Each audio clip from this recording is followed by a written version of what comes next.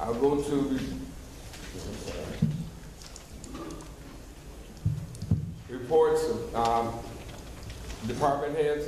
Start with the first report, Mr. Anthony Finch. Thank you, Mayor, Board, Madam Clerk. Before I start my report, I want to address the residents, the board, and the mayor, as well as the clerk. It was brought to my attention a couple weeks ago that I used a profanity, and for that I do apologize, because I know better and I should have done better. However, I don't apologize for the content of my message. At that moment, I was upset, and I've said it numerous times, that I feel like, if not myself, at least the finance department and the front desk is constantly being attacked and asked questions. It's been brought that these are quote-unquote tough questions. Yesterday we honored fallen veterans in the military. I'm a veteran, and I feel like I can handle tough questions. The questions that have been asked of me are not tough questions. Most of the questions are really irrelevant to getting the job done. I left a package on the front for some of the residents to look at. Some of the residents just asked a few questions, comments to the mayor a few minutes ago. I'm gonna address some of those things. This is about my 90th day being in Sauk Village. I've seen things on Facebook. I've seen things in the newspaper, and I will say, most of them are lies. I try to sit up here and be very professional and not get caught up in this political game. After tonight, I will not continue to allow myself to be a pawn. I am Mayor, Board, Madam Clerk, is going to make a decision with respect to accounts payable. I will no longer answer any invoices in open session related to accounts payable. If you have a question about an invoice, you will have to ask that department head who signed off on it. Because if I give you 10 days to ask me about an invoice, I'm not going to let you ask me at 7 o'clock to grandstand or do whatever you want to call it when you had an opportune time to ask me about those invoices. Because if you could email me at 10:30 at night on a day I do not work here, and when you could email me at 8 o'clock in the morning, or you could leave me a message on my phone, surely in 10 days you could ask me a question about accounts payable. So after tonight, I would not answer any of those questions. All right. And those that feel it's wrong, I'm sorry. I will not play this political game. It's a game of chess, and I'm choosing not to be the pawn anymore. Now, let me explain some of the things that I've heard and why I've gotten upset. My third day here, I was asked about shut off, 200 homes, 800 estimated readings. Not in one village that I know of, and please verify if you think I'm lying, does the finance director cut off water or view water meter readings. We do collect money, but that question in the last 90 days have never been asked of the Public Works Director, nor has that question been rectified by the previous finance director, who was here, from what I'm told, 8 years. So in my third day here, how do you expect me to fix a problem? But like I said numerous times, I tackle problems head on, as was mentioned tonight. So I met with the person 3 times. The third meeting, yes, it got heated. This is one of the lies that was placed out there. In that conversation, it was told that I assaulted this person. I guarantee you tonight, Chief White does not have a police report that said I assaulted that individual. However, that person did put his finger in my face twice.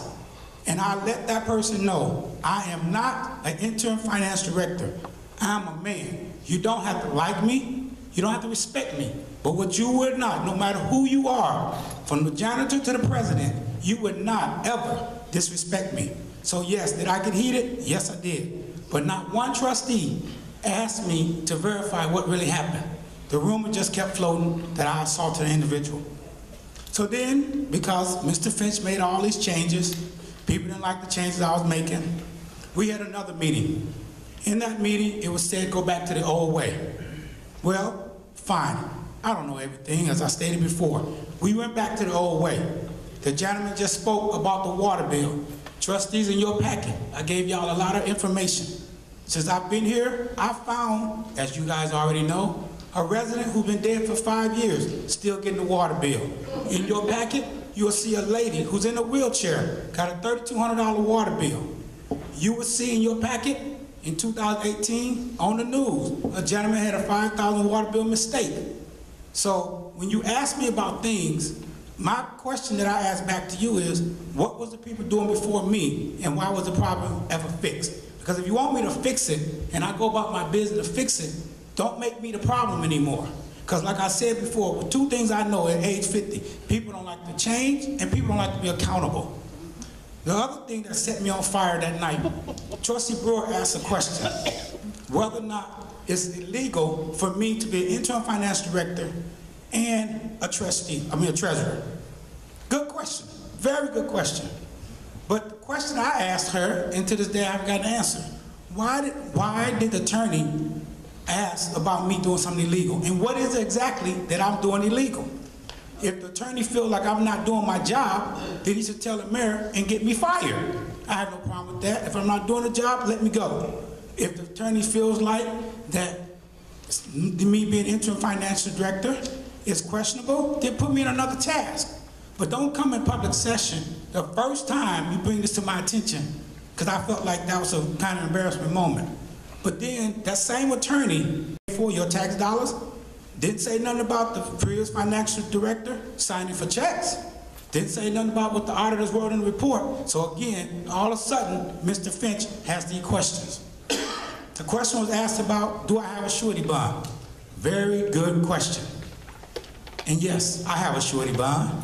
And no, I'm not giving it to the trustees, because when I was trying to be transparent, they put my business on Facebook. Say it again. It was no big deal, so no. If you want to see it, I will show it to you, but I'm not giving you a copy. But the question that I asked, that same attorney, because let me explain what a surety bond is. A surety bond says, in the event that I steal, somebody will pay the village back the money that I stole. As you guys know, your former treasurer stole. So if the attorney was so concerned about somebody stealing, why didn't he act upon it the moment the previous treasurer went to jail? Because if my house get broken into on Monday, you best believe Tuesday I got an alarm on my house.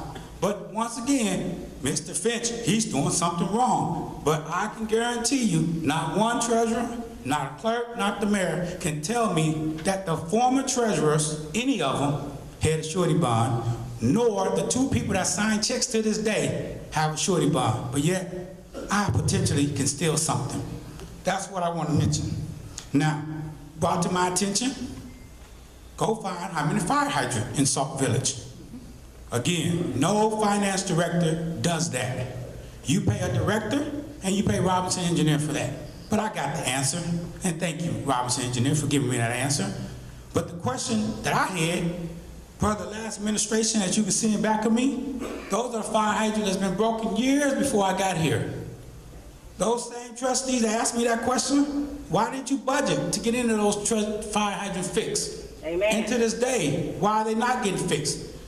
But more importantly, why is that question never asked of the people that can fix the fire hydrant, not the finance director? Because my job is to collect money. But I asked that question, and still I get no answer. People ask, they said last week, they supposed to know what the money's doing, where it's coming in, where it's going out. Let me ask you guys this, who worked yesterday on a holiday? Because let me tell you something, if you work 2 hours in Sauk Village yesterday, you know what you get paid for? Any answer? 12. And guess what? Because I read, it's not in the contract. So you want to know where your money's going? It's going into unnecessary overtime. I applaud Chief White for getting in and doing what he's doing. And the reason I applaud him, from May to November, police department spent over $300,000 in overtime. And before somebody say, well, that's because the mayor won't hire nobody. Well, no, that's not really the truth. That's a little bit. But the real truth is, if you work 9 to 5, How many of you guys can punch in at 8:30, punch out at 5:30, and your boss pay you 2.5 hours extra overtime? That's what really goes on. So these questions that you're asking me don't really have nothing to do with the finance of the village. There's a lot of internal function that's broken. But people won't admit that maybe all good intentions, that the people here and before me might be good individuals, but maybe they're not as competent as led on to believe. I was called on Facebook incompetent. Well, maybe I am, but I can tell you something, I know my job, and I know without a shadow of a doubt. The other thing I want to talk about, the lady just spoke of, why we need a line of credit. Well, last year you gotta form a line of a TAR, tax anticipated warrant. Like the mayor said, it cost you $20,000. You need it to operate the village. But this particular season, you're gonna need it because, as you guys heard last week, you're about to spend $110,000, $115,000 for a village administrator. Don't believe me? Call Glenwood, ask them what they pay their village administrator. The current attorneys, just for their current function, they charge us $190,000 a year. So you get a village attorney, minimum $150,000.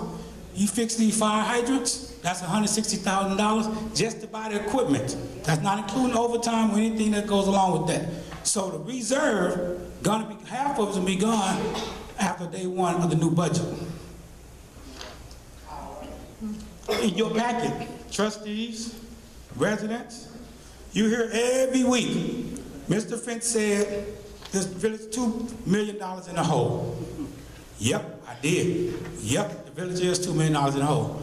But let me explain something to you. As I said numerous times, giving you this piece of paper is just information. If you don't understand the knowledge of this information, it's just numbers. But let me explain to you how it works. Again, I run business in Sauk Village like it was my personal household. If you look on your sheet, trustees, basically I'm going to explain to you briefly how general fund works. The state sends you X amount of dollars. It really does not fluctuate. As you all know, the villages, municipalities do not create anything.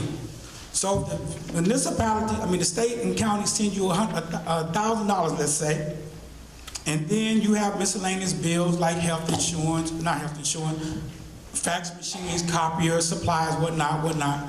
And let's say for all intents and purposes, that's $800. Then you have, in your case, your house, your mortgage. That's roughly $1,200. So at the end, you break even. Most of us can say we know people that live paycheck to paycheck. So the village is breaking even. But then most of us go out and we work overtime. That's your extra money. The way the village get extra money, they provide a service, i.e. like you do when you work overtime. That service, in this case, is called your water. So when the money comes in, that's the additional money that's not coming from the state or from the county. But what happens as in your personal household, when you marry, you get a child, and you say, I want to move from an apartment to a house, to a bigger house. You get a little raise, inflation goes up. But what you didn't realize when you got that house, there's a thing called taxes. So when that comes in, you got to dip into the money that you had from your overtime. So bring that back to the village. When the water bill, when the general fund money comes in, and you pay your regular bills, when you go out and hire more policemen, more firemen, your insurance goes up because you got claims, that money got to still be paid. It's a permanent payment. As the mayor said earlier, you have to pay payroll. So you got to pay payroll, and you only got X amount of dollars from the county, from the state. Where do you get it from? You get it from your water fund. I'm going to say this, and I know half the people probably disagree with it. It is not illegal to use money out of water fund. What is illegal with respect to the water fund is if you have a bond attached to that water fund and you do not pay that bond first and then use that money, that's illegal. That's how that works. More detail if you just learn government fund accounting. The other thing that was in the newspaper was the village is $19 million in the hole. Trustee Brewer is right. How many of you guys got a mortgage? If you got a mortgage, guess what? You're in a deficit. If you make $100,000 and your mortgage is $200,000, I can't say you got 2 years of salary to pay off your mortgage. That's not realistic. What happened is your mortgage is spread out over generally 30 years, which is the same thing with the debt that the village has. So to say the village is in debt is a true statement, but it's not a clarifying statement as to why. So that's what bothers me. You are getting, the residents are getting half-truths, shady conversation, shady questions, but no one is fulfilling the whole picture. The $250,000 that the mayor mentioned last week, people are upset because they just not finding out about it. Maybe the conversation that happened last week and now is a reason he didn't put it in public conversation. It's something that should be handled in executive session. But to ask yourself, do you pay $250 or do you pay $4 million? Because if you default, as the mayor said earlier, you don't have a bond rating. Default on a bond, you really won't get anything. You've been junk status. And then you'll be upset that your rates and everything is higher. So, $250 or $4 million. But then my question is, because everybody above board, why did not the finance director provide that information to the trustees? Trustee Brewer mentioned last week, secretly, she found out about the water bill, $2 million in the hole. So surely, if he secretly give her information, he would have secretly told her what transpired. That's what I'm talking about. The truth is not being said. Tell it. And let me tell you something else. The fact that you guys ask for transparency, you should. But you are not going to get 100% transparency from no board. Don't think you voted in, and it's no disrespect to none of the trustees. There's private information that you should not know. There's employee information that you should not know. I'll give you two perfect examples right now. Did you know that when the mayor tried to hire part-time workers, a complaint was filed against him by a department head? Did you know that a department, no, I'm sorry, not department head, department, did you know that when another department of Sauk Village tried to assist another department to get work done, that department filed a complaint? Every time there is a complaint, guess who get paid? Your attorneys. That information don't get leaked to the public. That's why I get upset, because when I try to be transparent, I sent it to 7 people. Now, if I listen to what you guys say as residents, and it's true that the mayor got a bunch of bobbleheads follow him, I can process elimination, get that down to 2 people. But nobody leaked to the resident when a lady who got $12 water bill got cut off, but a person who had a $1,200 water bill got got left on. So when I look at the water bills, the consistent pattern that I see, the investors are the ones that got the high water bills. So when I put policies and procedures in place, it seemed like all heck break loose. Mr. Finch doing something wrong. Okay, the question I want to know, if anybody can answer, prior to me, why wasn't these problems fixed? If you are saying the previous finance director was a superstar, and maybe he was, what policy and procedure can I follow from him to continue what he did? What policy and procedure can the front desk staff take? Now, speaking of front desk staff, we went back to the quote-unquote old way. You guys heard all the complaints about the front desk staff. Mayor would call me every day. You guys, they said they didn't do this, they didn't do that. Well, the week of Easter, the young lady came in the front desk on a Friday. She was upset because her water, she couldn't move into her house and get ready for Easter dinner because she couldn't get occupancy or compliance. I asked the guys, my team, what's going on? They said, well, we put it in the books, we made the appointment. Well, did the water get cut off? They said yes. I read the form. The form says shut off. The form was signed by the public work worker. So if he signed it and he said he shut the water off, why did he do it? You know what I was told? He didn't understand the form. So now, the front desk staff, who's get ridiculed every day, who's fairly new, supposed to know the process, but yet the staff that been here for years can't read a form. That's the old way. These are the games that I'm no longer gonna play. Either let me do my job, or I'm not gonna do the job. Because I'm here not to make friends. I'm here because Mayor Burgess checked my references with other people, checked my resume, and know that I'm able to do a job. But these games we play, it's not necessary. So all I have to say is, you gotta start asking legitimate questions and get answers that you can understand. I've said numerous times, the information was given to the trustees was incomplete. It's one thing to ask me about water, but then if you don't tell me what you're looking at, it doesn't make sense. It was put in the paper that a treasury report haven't been provided to the trustees since last year. I mean, last May, something like that. That's not true. It's in your packet, you see the minutes. I gave a treasury report in November, and I clearly said then, I am not taking information out of a system and doctor it up and provide it to you. But what was said in the paper, we ain't got one in over a year. Now let's think about this.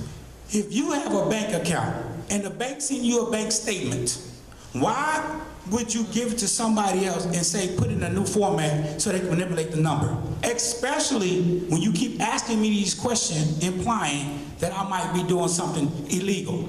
So then when I say I'm not going to take the bank statement that comes from a third-party source and format it to the old way, you get upset. Doesn't make sense, people. So all I'm saying, Mayor, Board, the residents, if we're here to do the business of Sauk Village, let's do the business of Sauk Village. Let's leave the personal attacks. Let's leave the political attacks, which I know this is a political thing. Let's leave the racial attacks done and ask questions that's going to move the village forward. One of the concerns that I have, as Mayor said about Joe and Dr. Strada, people say Joe doesn't have a high school education. Okay. Dr. Strada, how can she help with the finance department? What's her qualification? Well, I'm gonna make an assumption. If you got a PhD, that leads me to believe at least you can think and process information. Like I said earlier, I have a master's, but I was told I'm incompetent. So you gotta ask yourself, what level of education do you really want? Because Facebook, he ain't finished college, and I'm pretty sure he's richer than anybody in this room. But the question should be asked, are they doing the tasks that the mayor assigned them to? And if you say no, that's a different question. But if related to their degrees, what does that have to do with can they do the job? I know a lot of people that don't have degrees, but they function. Can we talk about that? So I'm gonna conclude with that. But like I said, I'm making a decision that I know it's not gonna be light, that's not gonna be comfortable, but it is what it is. I'm not playing these political games anymore. And with that, Mayor, Board, again, residents, I apologize for using profanity, but I got upset. But when you accuse me of doing something illegal from an attorney who has been with the village for years, but not one time said any questionable things about stuff that has happened in the packet about illegal activity, like taking money out of ATM, I wonder. That's concluding my report, and thank you.